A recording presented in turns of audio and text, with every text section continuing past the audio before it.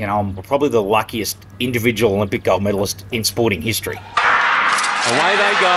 Steven Bradbury was content in his semi to sit at the back, and it looks like he'll do that again just here. Look up the tactic. Well, my best chance here is it's only a very minimal chance, but I'm just going to stay out of the way, and that way, if anything does happen, then I'll be there to capitalise.